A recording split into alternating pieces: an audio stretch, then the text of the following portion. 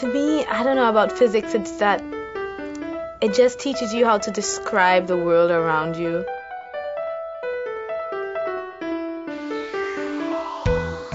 Like one time I just was staring at a pot of boiling water for some reason. By the time I was 16, there was no longer any question. Physics was it.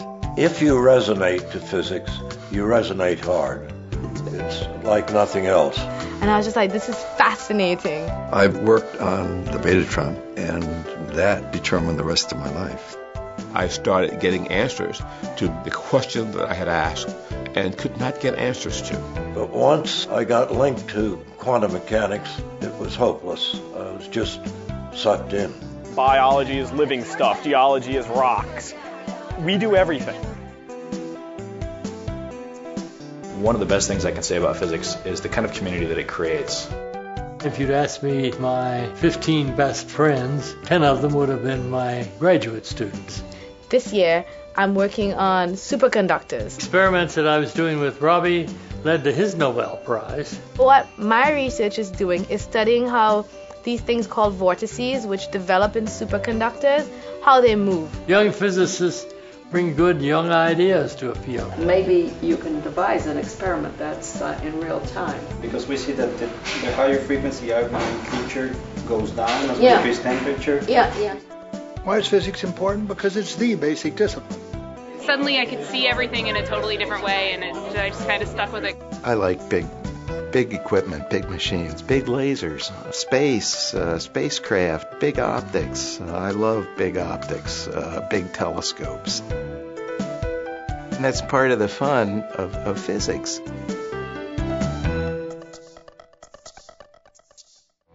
One of the wonderful opportunities working at physics today has been to get to know the luminaries in physics, who we all admire, and to determine the directions of physics. Phil Anderson, the top condensed matter theorist of his generation. Murray Gell-Mann, who invented quarks. Leo Kadanoff, the behavior of critical phenomena. Hans Bethe, physicist. I've been very fortunate to be at AIP as we come to the 75th anniversary of the organization. Richard Feynman, particle theorist and showman. Val Tolegdi, experimenter extraordinary. And Charles Townes, who invented the laser. I arrived at Princeton as a graduate student in physics in January of 1932.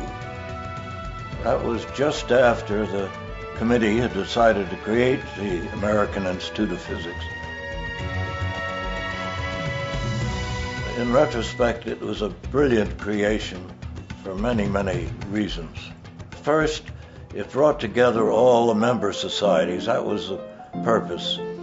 Second, they were able to have one central publishing outfit. In the 20s, Germany was the center of science. In the 30s is when America's science really started blossoming. And then, of course, the big catastrophe came. Many of the other members went either to radar at MIT or to Los Alamos. And after the war, AIP had a role in defining what was the new role of science after the great success that physics had in serving the war effort. The concept was discussed time and time again of a unifying publication. Finally, in 1948, Physics Today was created. Of course, science is a totally international affair. AIP started translating cover-to-cover Russian journals. Very often it takes time to recognize the giants. It's important to tell their stories while people are still alive. And this is one of the roles of the History Center at the American Institute of Physics.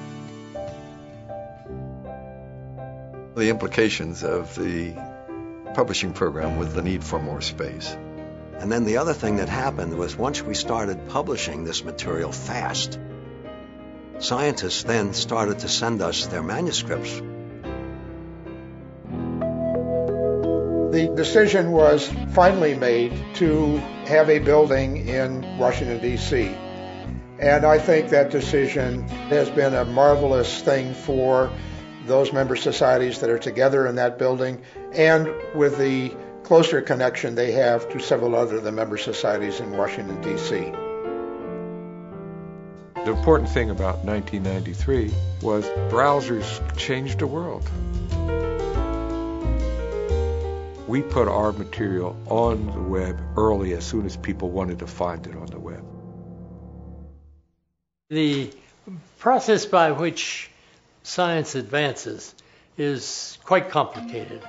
Publications play an extremely important role in any scientific enterprise. In addition to our own publications, we provide publishing services to 25 plus scientific societies, 100 to 150 publications. Society journals reach more people, are more widely read, more widely cited, and cost less for the library.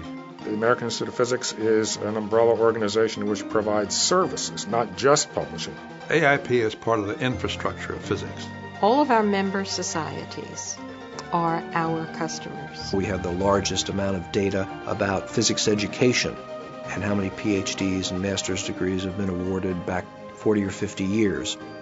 We have a career network which helps physicists find jobs. AIP has corporate associates like Xerox, Ford Motor Company, and General Motors. One aspect of AIP's effort to inform and influence is the program of fellows. A fellowship in the State Department, or in offices of members of Congress, where you've got to have good, sound knowledge in order to have good, sound policies. And that's a big role for AIP, to inform the world. We produce something called Physics Success Stories. 2 pages, front and back. Great graphics that a scientist can leave behind. Brief, but very dramatic. We have syndicated 90-second news pieces that go out to various stations across the country. Presentation of the things that physics has contributed to society, to government, to industry. We try to get information about what policymakers are doing back to the member societies. One type of news bulletin that I enjoy myself is called For Your Information. And many policymakers subscribe. We help reporters understand science so they can translate it into ways that the general public understand. We work with students with 700 SPS chapters around the country. Our SPS chapter really focuses on promoting the community around physics, doing large public physics demonstrations. AIP is also doing really good, I think, by publishing that graduate school book. Every generation apparently has to be taught again why science is important. AIP is committed to diversity. When you don't see someone that looks like you, you're like, well, maybe there's no place for me. The field is changing a lot, and a lot more women are getting into it. My ultimate goal, which is to become an astronaut one day. Everybody should reach for the stars. Not only am I a woman, but I am black, and I want to see more people just thinking that they can do things like this, because everyone can. Our Center for the History of Physics has been really a lighthouse. AIP's role is to see that the history of physics is conserved and is accessible.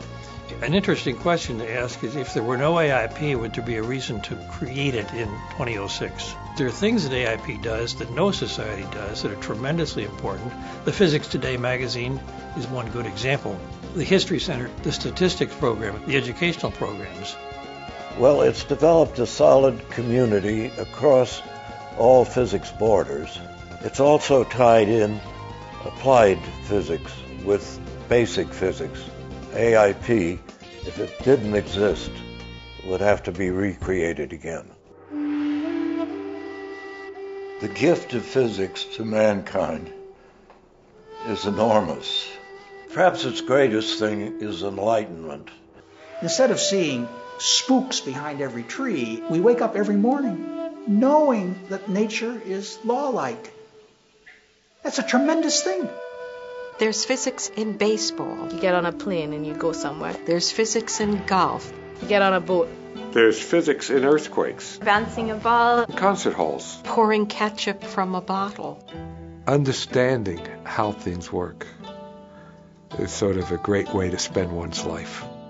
You can attribute a great deal of our standard of living to the physics of the 20th century. And a lot of the advances in medicine and health. So physicists have had a great deal to do with measuring those properties and assisting in understanding better the way the human body functions. Modern cell biology relies very heavily on quantum chemistry. The heart pacemakers, which are beautiful electronic instruments. The CAT scan. Magnetic resonance imaging. X-rays. Transportation. Essentially all of our modern means of communication. Radio waves, television, semiconductor electronics, computers, the internet, cell phones. Lasers. Even the telephone. Where would you be without your Palm Pilot or your iPod? Labor-saving devices. Global positioning satellites. Virtually everything has circuits that depend on physics. It is absolutely inconceivable that essentially any of that could have happened without physics. This is physics at work. Wow. Look at what people can do. AIP was created back in 1931 to advance and diffuse the knowledge of physics and its applications to human welfare. AIP has been a true center of physics, has been a home for physics in a true sense, I think, in these years. It's been a service organization. I think it's respected the rights of the member societies to go their own ways, but it has always been there for them. These member societies give rise to new technologies and improving the life quality of both young people and older people. In recent years, there's been a great fad of authors writing about the end of everything, even the end of physics. There's no end. The frontiers are boundless. Some of the great frontiers out there are the very large and the very small. Oh, frontiers are wonderful. The thing about kids is that they come out of the womb, and as soon as that air hits their skin, they're learning. There are planes flying. Why? Why do these planes fly? Because we came up with that model of like, how is that bird really doing it? And then we built it. And we built it using physics. At SPS, I researched the electrical conductivity of organic polymers on the nanoscale. My research interests really lie in pursuing a PhD in physics in the field of quantum computing. New challenges are put in front of you all the time when you work with young people. The enthusiasm they bring, the freshness they bring to a problem is just wonderful. All your assumptions are changed. That's the wonderful thing about youth. And of course, that's what science is all about. To AIP, I would say, happy anniversary, and please keep up the good work.